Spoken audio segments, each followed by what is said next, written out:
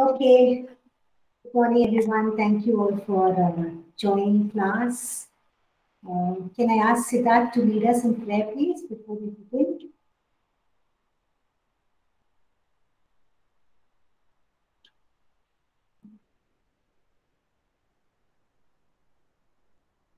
Siddharth, can you lead us in prayer, please? Yeah, sure, mate. God, we Thank just want you. to thank you for this. Yeah, we just want to thank you for this day you've given us, Lord. God, we just want to pray as we all come together to learn about your word and your teaching, Lord. I pray that you will help us and guide us and lead us as we learn, Lord. And Lord, I pray that you will give us wisdom and knowledge to understand what's been taught, Lord. Just want to thank you for everything. Bless this day. In Jesus' name we pray. Amen. Amen. Thank you. Okay, so last week we were looking at 2 Timothy, which chapter?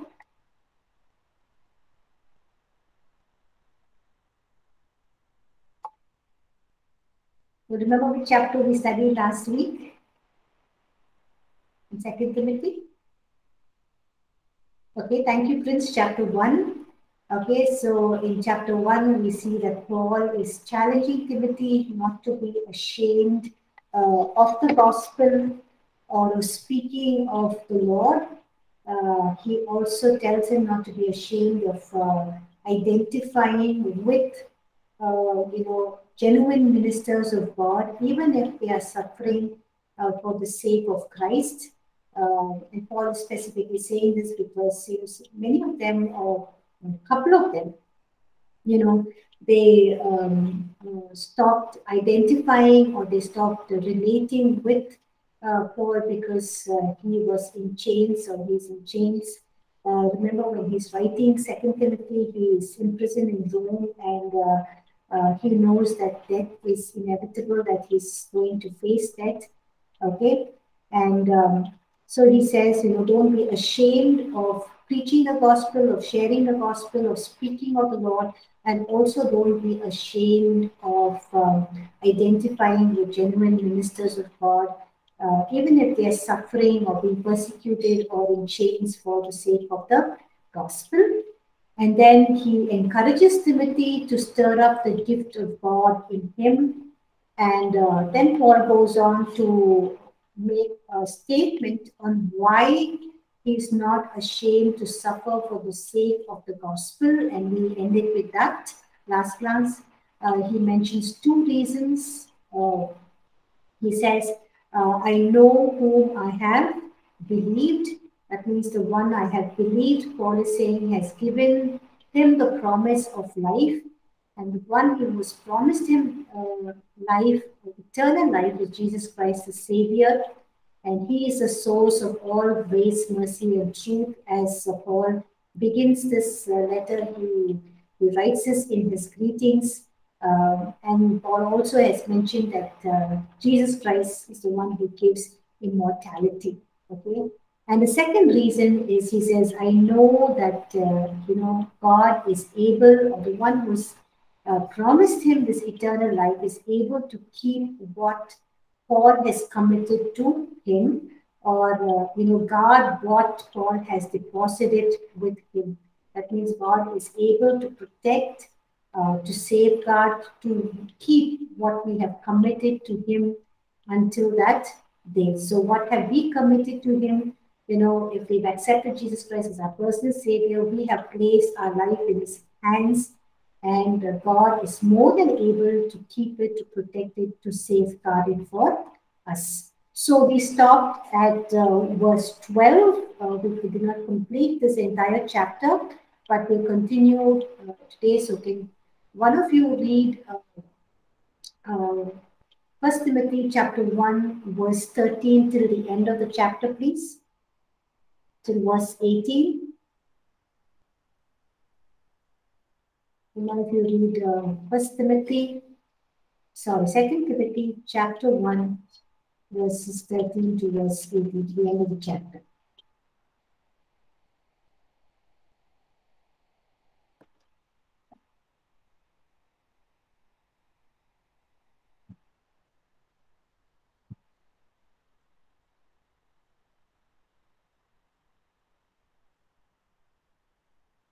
I would request all of you to have your Bibles open because we are going to read 2 Timothy chapter 2 after we finish chapter 1. Like you open your Bibles so that you can follow. So can one of you read now first 2 Timothy chapter 1 verses 13 to the end of the chapter, which is verse 18.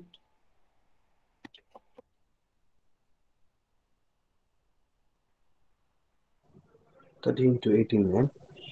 Yes. Okay. What you heard from me keeps us the pattern of sound teaching, with faith and love in Christ Jesus. Guard the good deposit that was entrusted to you. Guard it with the help of the Holy Spirit who lives in us. Examples of disloyalty and loyalty. You know that everyone in the province of Asia has deserted me, including Philemon. okay, and Hermogenes. May the Lord show mercy to the household of Onesiphorus, because he often refreshed me and was not ashamed of my chains. On the contrary, where he was in Rome, he searched hard for me until he found me. May the Lord grant that he will find mercy from the Lord on that day. You know very well in how many ways he helped me in Ephesus. Thank you, Siddharth. Okay, so verse 13 says, hold fast the pattern of sound words which you heard from me in faith and love which are in Christ Jesus. So here we see that Paul is giving an important instruction to a minister of God, to Timothy, and he's telling him the key to avoid errors or wrong teachings or deceptive teachings, deceptive people who bring in deceptive teaching is to stay with the pattern of sound words. What is the meaning of this phrase, the pattern of sound words? Paul is telling Timothy, stay with what you have learned, what was taught to you, what was imparted to you by his grandmother, by his mother, by Timothy, and what he has learned also from God's word. Okay, so similarly, you know, if we are living in a world where there's a lot of false teachers, false teachings that are happening, wrong teachings that are away from God's word, away from the truth. So if we have to avoid these errors and avoid these deceptive things that come into the church or come in deep into our minds, then we have to stay with the pattern of sound words. That means stay with what you have been taught, what you have learned, and what you are reading and learning from God's word. So God's word is our standard. Okay. So we see from First Timothy, we recall what we learned in First Timothy, where Paul saying that one of the reasons, why Paul assigned Timothy to Ephesus, the church at Ephesus and the surrounding areas, is to protect the church from all kinds of false teachings. So he's saying, he's reminding him, instructing him, to stay away from all of these false teachings and false teachers. And secondly, we also read or we learned in First Timothy chapter 4, verses 1 and 2, where Paul is talking about seducing spirits that give rise to doctrines, teachings of demons that seek to infiltrate the church through the leaders. And here he's basically talking about the Jews, and they draw people away from the faith. Okay, so many wrong teachings or errors in teaching in the church are actually the work of evil spirits, and this is through well-meaning ministers who have been seduced or deceived, and sadly they don't know themselves. Uh, so we need to keep guard. We need to keep our guard.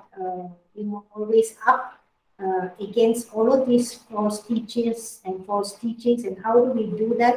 It is by staying with the pattern of sound words. That means, stay with what you have taught, being taught what you have heard, what you have learned, and what is written in God's word. So Paul once again reminds Timothy to stay with the teachings that he has learned and that Paul has given Timothy. And tells him, keep it simple, stay with walking in the faith and love in Christ Jesus. Verse 14, can one of you read verse 14, please?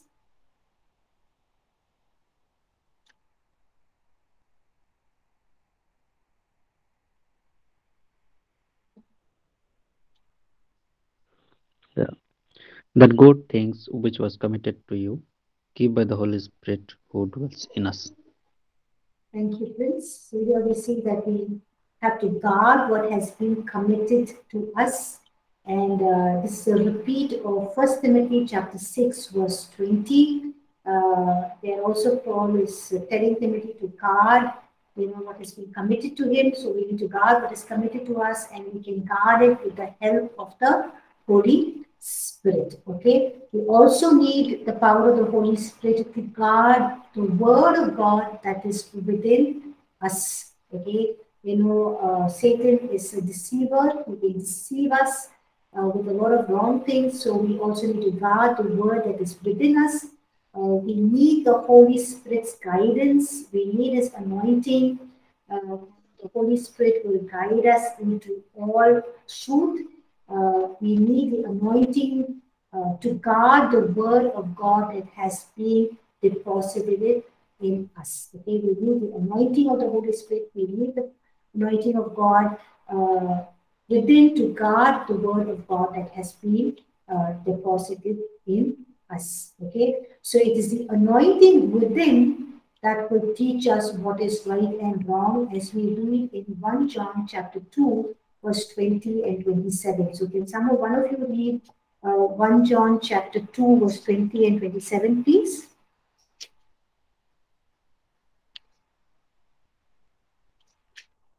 One John chapter 2, verse 20 and 27.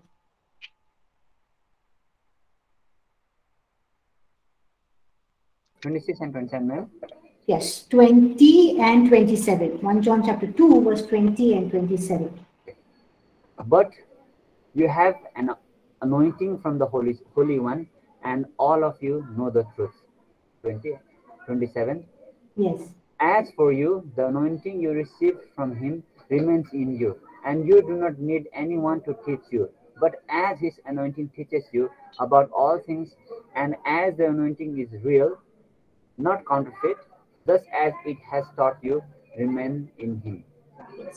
Thank you. So we see that the anointing, will teach us everything. We do not need anyone to teach us, but the anointing within will teach us. It will teach us what is the truth, it will show us what is lies. Okay, so we need to, we need the anointing of God in our lives to guard the word that is deposited in us, and also the anointing within us will teach us what is right and what is wrong. Okay, so we move on to verse 15. Can one of you read verse 15, please? This you know that all those in Asia have turned away from me, among whom are Physilis and Homogenes. Okay, so it appears that many believers from Asia Minor have abandoned or deserted their friendship or their association with the Apostle Paul because he is imprisoned. They are all afraid that they might also be imprisoned. Uh, and Paul mentions two of them, Phygelius and Hermogenes. There are two names that he mentions. Men who seem to have abandoned their friendship with Paul. We do not know anything more about these two people other than that they just abandoned their friendship or their relationship with Paul. And so it's no wonder that Paul is firmly encouraging Timothy not to be ashamed of, preaching the gospel, speaking of the Lord, and also being associated with Paul and others who are being imprisoned, like we saw earlier in this chapter. Okay, And then the closing lines in this chapter was 16, 17, and 18. Can one of you read that, please?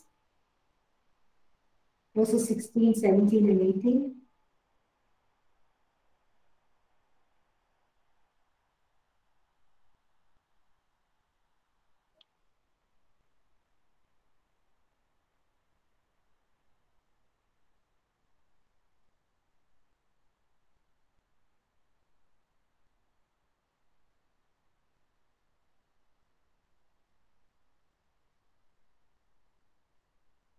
One of you read verses 16, 17, and 18. Ma'am, can I read? Yeah, sure, please. Thank you, Karan. 16 to 18, right? Yes. The Lord grant mercy to the household of Onesiphorus, for he often refreshed me, and was not ashamed of my chain. But when he arrived in Rome, he sought me out very jealously and found me. The Lord grant to him that he may find mercy for the Lord in the day. And you know very well how many ways he ministered to me at Ephesus. Thank you. So here Paul is mentioning about a person called Onesiphorus. Onesiphorus is not mentioned elsewhere, but you know what Paul writes about him is a wonderful affirmation of this man, of what he did for Paul. Okay, Paul says that he ministered to him when Paul was at Ephesus. Onesiphorus also came to Rome. He searched, he looked for Paul, and he found out where he was in Rome. And Paul says he has often refreshed Paul. And then Paul also mentions that he is not ashamed of Paul when Paul was being imprisoned or being in chains. So this is a good example for us to follow, to be like Onesiphorus, to do something similar to what he has done to fellow believers. Just ministry to fellow believers, taking care of their needs, helping them in their time of difficulties, or when they're persecuted, to stand along with them. Um, or when they're going through troubles and difficulties, to encourage them, strengthen them, just be with them. Okay, so it's wonderful to see this man, Onesiphorus, to hear his testimony from Paul and to know how, he has taken the pains and gone out of his way to, minister to Paul, to care for his needs, cater to his needs, and also the way he looked for him and found him and has often refreshed Paul. And Paul says he's not, he was never ashamed that Paul was in chains, but refreshed and ministered to him. So I think this is what even God looks for us to do as a community of believers, a church, to refresh, strengthen, build each one of us, build each one another in the faith, not just in the faith, but also taking care of each other's needs, just like in the early church. They all sold their property, sold their things, brought and gave their money to the apostles, and they shared it with those who did not have. And so that is the kind of church that God envisions for us. He wants us to have, and as pastors, ministers, that is a kind of care and that is a kind of relationship that we need to have with other fellow believers. Okay, it's okay, Kiran. It doesn't matter. Yeah. So Kiran says I was reading in when the mic was muted. No worries. Okay, so that is the end of chapter 1 in 2 Timothy. The key takeaway was there are many important things, but 2 Timothy chapter 1 verse 8 says, "Therefore do not be ashamed of the testimony of our Lord, nor of me his prisoner, but share with me the suffering for the gospel according to the power of God, That means we should not be ashamed to witness for our Lord. Okay, but for there are many key takeaways that stir up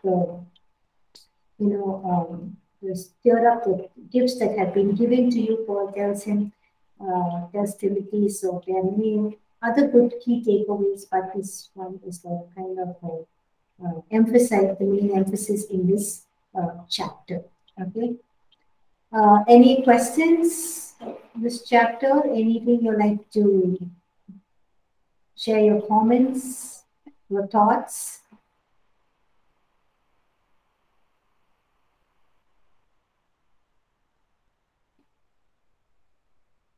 No? Okay, if not, we will move on to Second Timothy chapter 2. There are 26 verses. So, yes, there are six of you all. So, each one of you can read four verses each, and the last person can read maybe an extra two verses. Okay, so can we begin reading Second Timothy chapter 2, and all of us reading four verses. The last few people can read about 5 or 6 verses. Yes.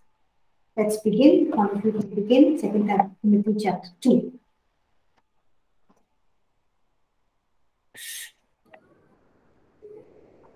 You then, my son, be strong in the grace that is in Christ Jesus. And the thing you have heard me say in the presence of many witnesses, entrust to reliable people who will also be qualified to teach others.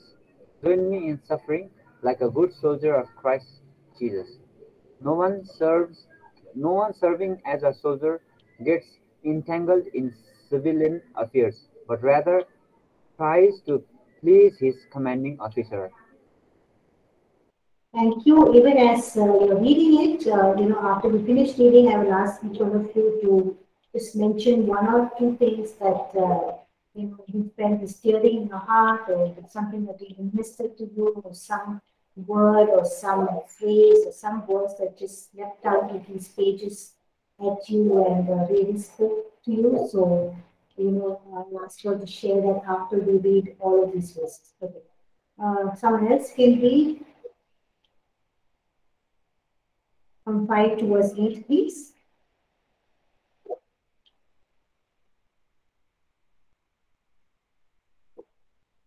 I'll read. Yes. And also, if anyone competes in athletics, he is not crowned unless he competes according to the rules. The hardworking farmer must be first to partake of the crops. Consider what I say, and may the Lord give you understanding in all things. Remember that Jesus Christ, of the seed of David, was raised from the dead according to my gospel. So you can read 9 and 10 as well. Okay, sure. For which I suffer trouble as an evil, even to the point of chains, but the word of God is not chained. Therefore, I endure all things for the sake of the elect, that they also may obtain the salvation which is in Jesus Christ with eternal glory. Okay, thank you, Kannan. Can somebody else read? This is a faithful saying, for if we die with him, we shall also live with him. If we endure, we shall also reign with him. If we deny him, he also will deny us. If we are faithfulness, he remains faithful. He cannot deny himself. Remind them of those things, sharing them before the Lord, not to strive about what to no profit, to the to the reign of Moving the of the years. hearers. Yes. Be diligent to present yourself approved to God, a worker who does not need to be ashamed, rightly, divinely the word of truth. Continue. You can read 2 more verses, please. two verses. No? But Yes. some perform and idle abundantly abound Babblings, abound idle for they babblings. will for they will increase to more ungodliness, and their message will serve like cancer. Uh, Hymenaeus Arminius. and Philetus are of this sort. Yeah. Thank you. If somebody else can read the next few verses.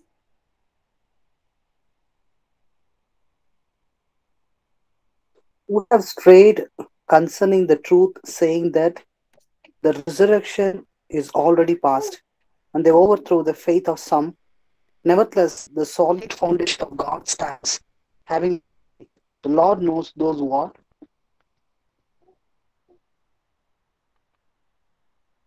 And let everyone who names the name of the Christ depart from iniquity.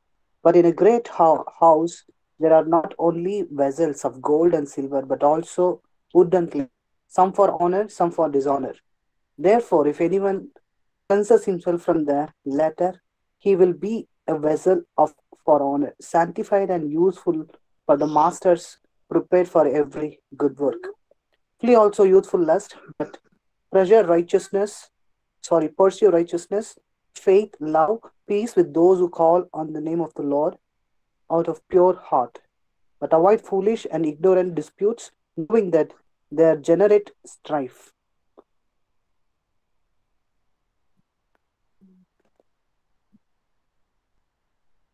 Thank you, Thomas.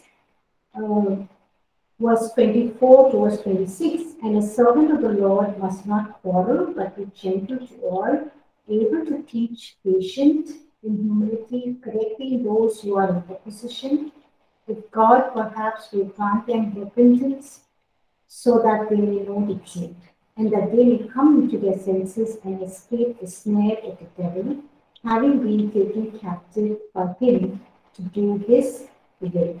Okay, so this is Second Timothy chapter 2. I'd like each one of you all to share one or two things that stood out for you, something that just leapt out of these pages at you, something that you remembered, you have learned before, or was spoken to you. I'd like to share that now. Each one of us will just take 1 or 2 minutes to share.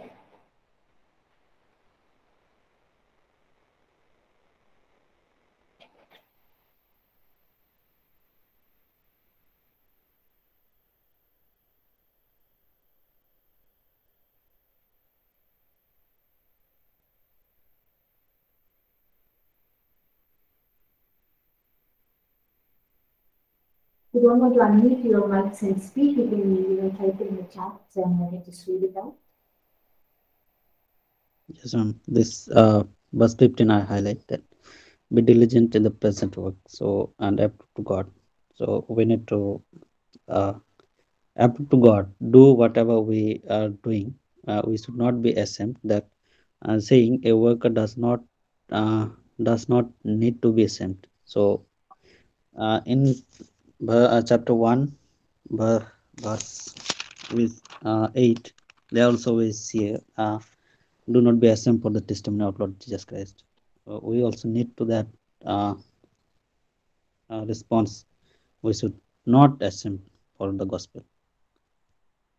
Thank you, Prince. Thank you for sharing that. Not to be ashamed of the gospel, but be diligent, to present ourselves as one approved of God, and we need not be ashamed, but try to divide the word of God, try to speak the word of God, truth in God's word. Thank you, Prince, for sharing that. Okay, someone else?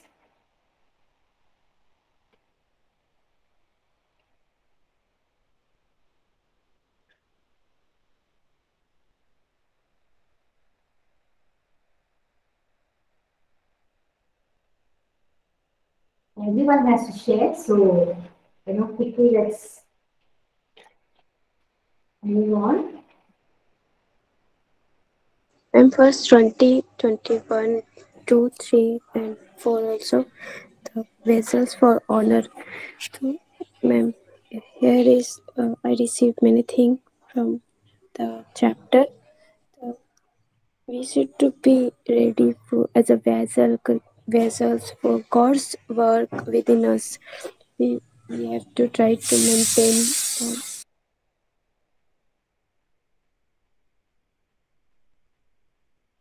Okay, thank you, Kiran. Kiran says that we need to be vessels of honor, that when we serve God, that we serve Him with honor, in holiness, in uprightness, and not be vessels of dishonor. So, thank you, Kiran. What about Dave, Kannan, and Thomas? Yeah, I would like to share the things from that I read, verses 5 to 7. In this, it's a general thing that in the world, right? Everything has a. If we want to become good, there was a hard work is began there, right? So it's not only for the worldly things, it's also for our ministry. How much harder we work in our ministry, that much harder God will give people. We can reach people. Yeah. Thank you, Kannan. Yes, the people at the Yeah, workplace I in mean the hard work.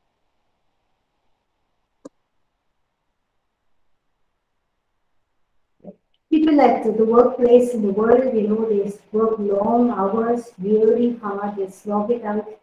But in ministry, we also need to work hard, like a farmer, like a soldier, and that's when we can, reap the benefits of our hard work, and that's also when God can bless the work of our hands.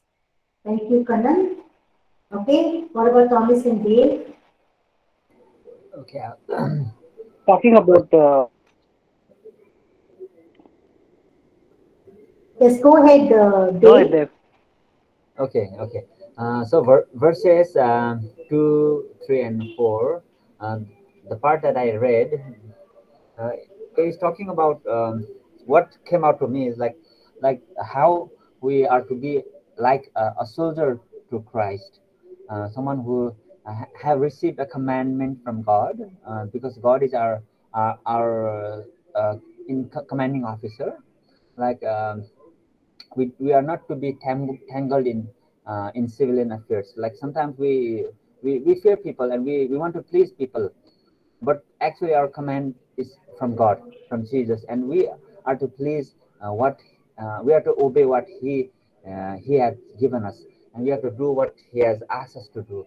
If you look at so many places in the world, there are so many places where we can see soldiers, and we can see them guarding a place or something. When you go to India Gate in Delhi or some famous places, you can see soldiers standing there, and they stand there for hours, guarding the place, despite their being hungry, despite they have to go to, they even if they even need to go to toilet, yet they stand there and guard the place, uh, because they have received the command from their commanding officer.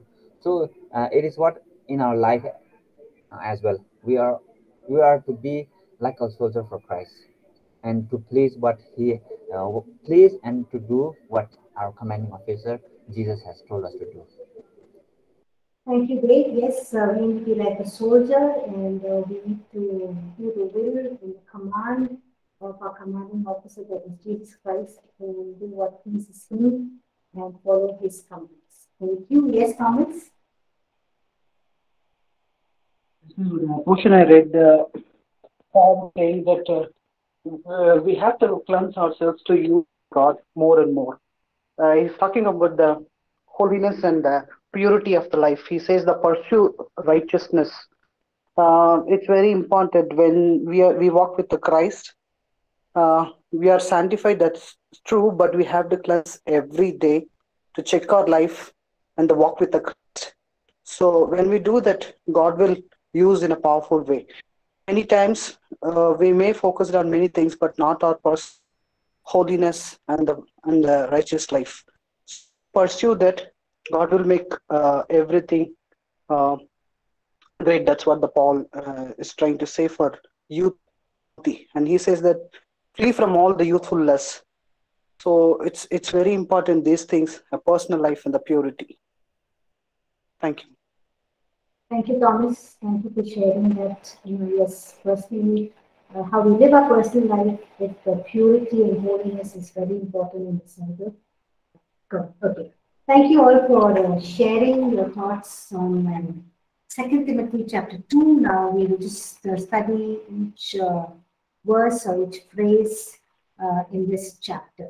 Okay, so let's begin.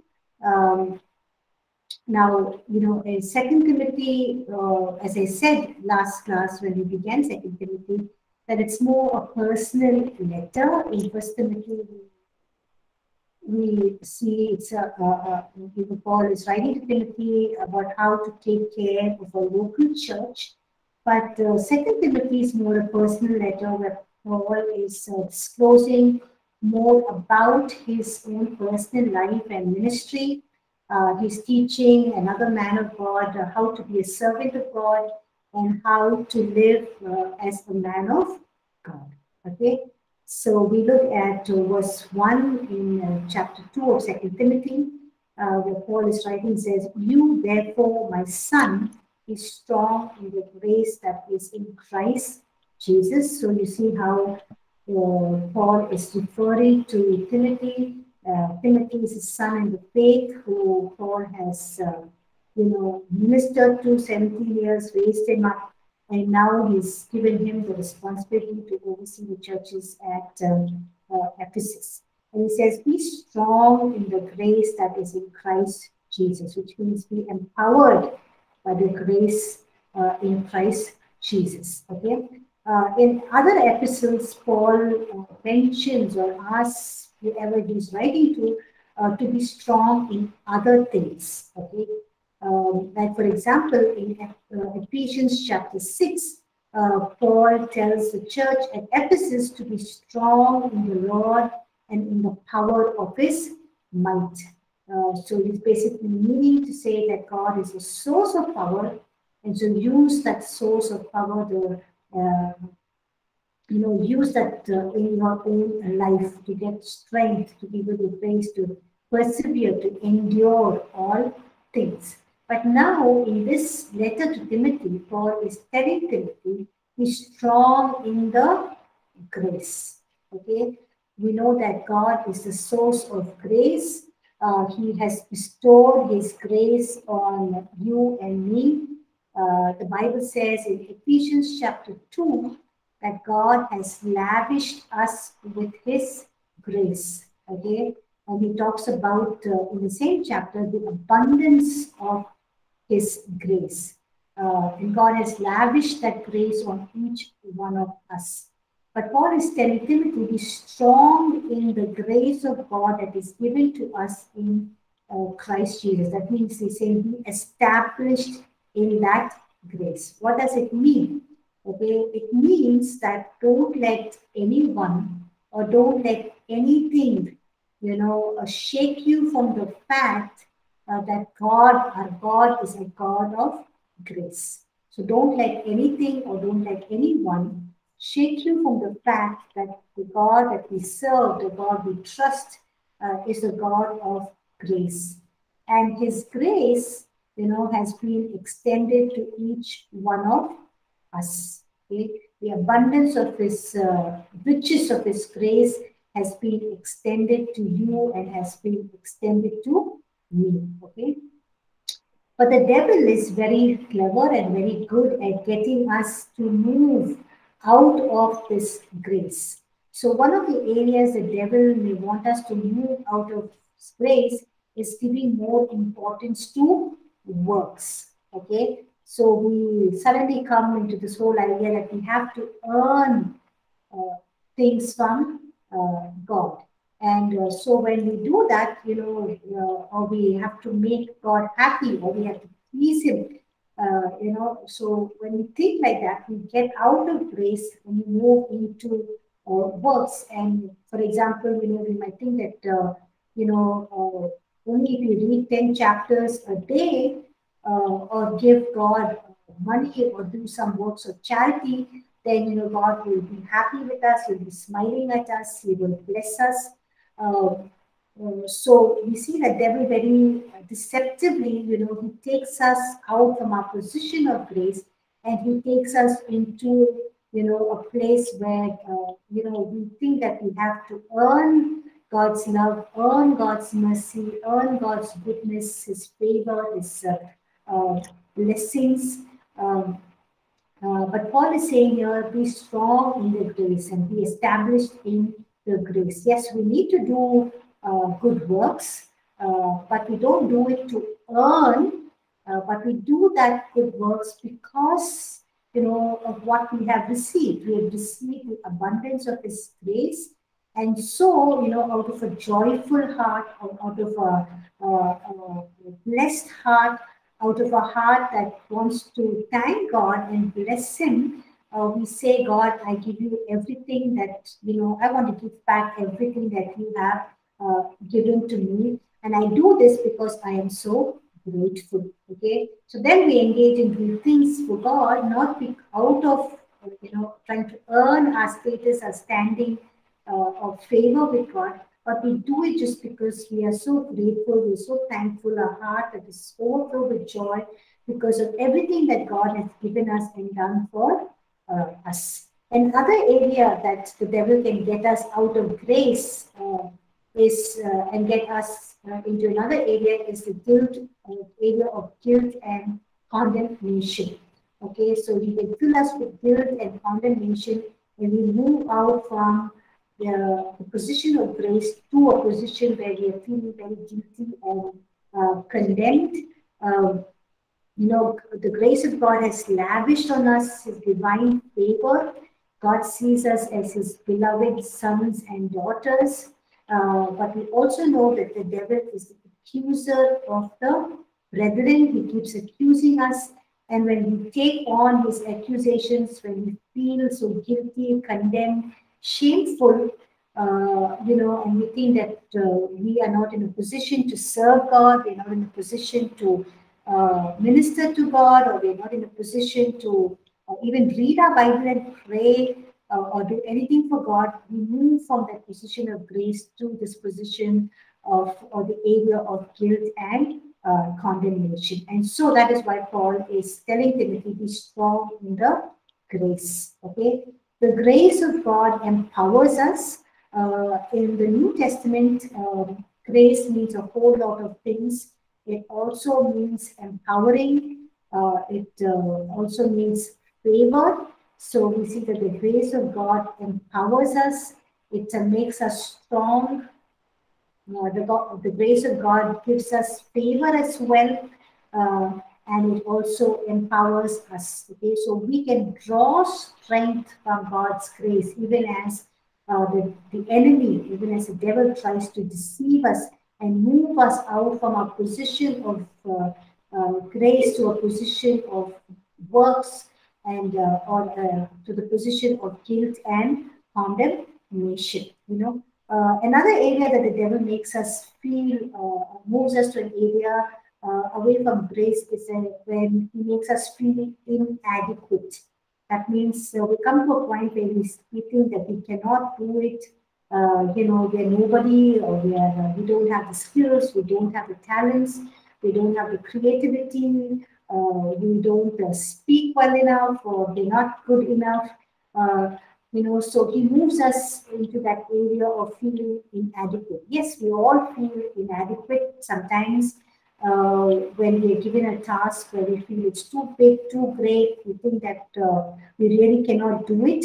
But at those times, we don't give in to the feelings of inadequacy and not do anything about the task that God is assigning us or giving us, or the opportunity that He is blessing us, or the purpose that He created us for.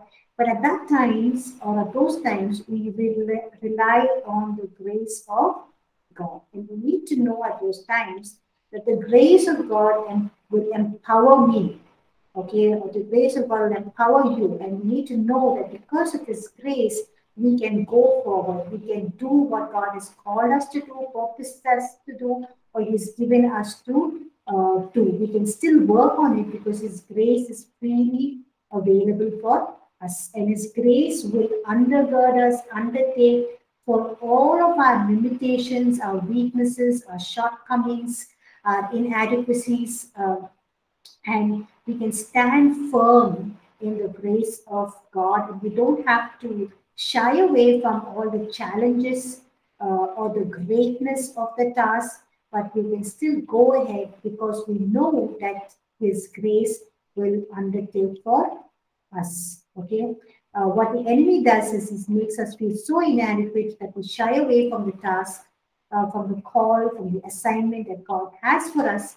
But the grace of God will undertake for us, undertake for all our limitations, shortcomings, weaknesses, and inadequacies, and we can go ahead because we know that the grace of God is freely available for us, and it has already been freely lavished on us. Okay.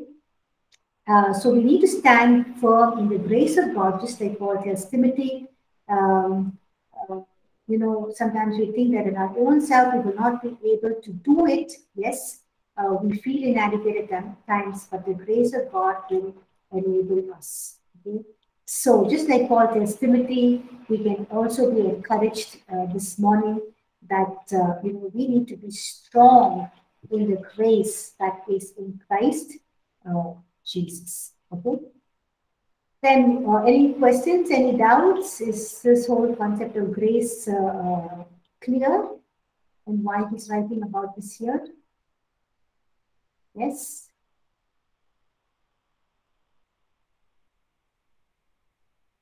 Yes. No.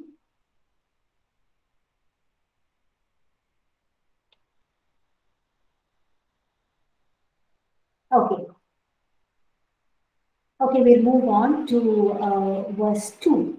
Okay, and the things that you have heard from me among many witnesses, commit these to faithful men who will be able to teach others also. Okay, so now Paul is charging Timothy to turn around and to pass on, what he has been taught, the truths that he has been taught, what he has learned, to pass it on to the succeeding generations. Okay, and this is something that all of us must do. The question asked is, what are we doing with what God has put in our lives? Or what are we doing with what we have experienced about God, or what we have heard from God, or the revelation, or the truths that we have received, that we have learned from God? What are we doing about it?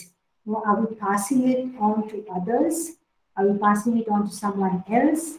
Well, it's very important because that is what God has called us to do, all the experiences, the truths we have learned, the revelations, everything that God has revealed to us is something that we just don't keep it for ourselves, but it's something that we need to pass on to others. Okay, so we'll stop here. We'll come back and move on to verses 3 and the rest of the verses. We'll take a break now and we'll come back after the break. Okay.